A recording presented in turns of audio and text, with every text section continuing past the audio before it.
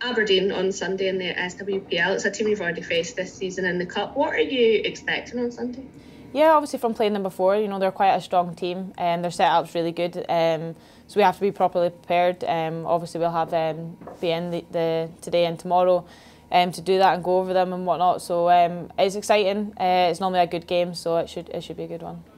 Yeah, and there are tickets still available for this game on Sunday. How good has it been for you as players to have the supporters back in the ground in this early stages of the season? Yeah, it actually makes a real difference. It's always nice seeing that stand busy, rather than obviously before when people couldn't get in. So it's really good and it's encouraging when you're on the pitch. So all the sports really thanked.